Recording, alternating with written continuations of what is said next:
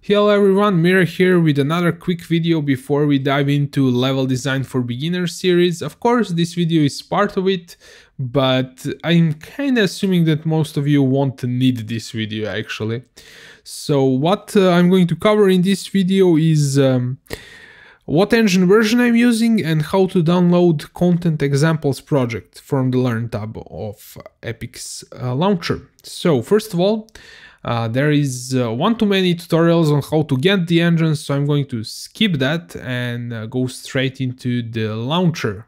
If you haven't downloaded it already, just go to unrealengine.com, sign in, download, and you will have Epic's launcher.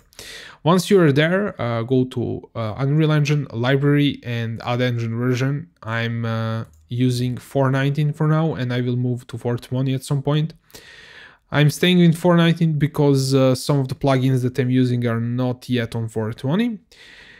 But once they get updated, I will move to 4.20. So let's go to Learn tab quickly.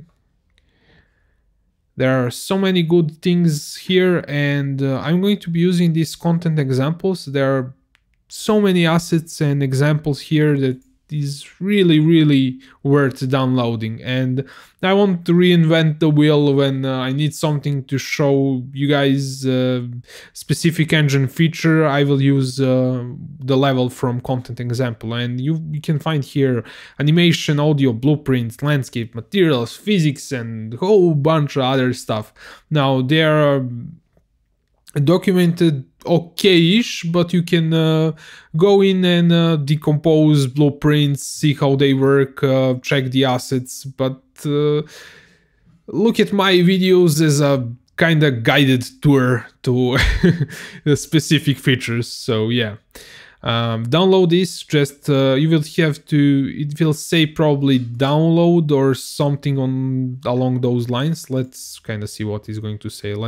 I do not have this specific. It's going to say create project, so you just it's going to look that way when you go into content examples. I already created a project, that is why the icons is a bit different. So create a project. It's probably going to open by itself, but if it doesn't, go to the library, it's going to show up in my projects, and also it's going to ask you where you want to create it once you click on create project pretty easily.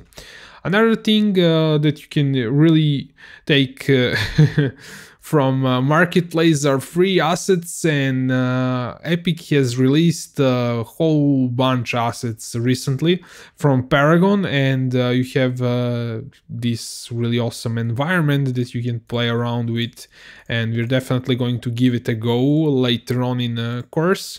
I'm going to make sessions where I do level design, and some of the assets that are going to be used are going to be from Epic, since they are really good.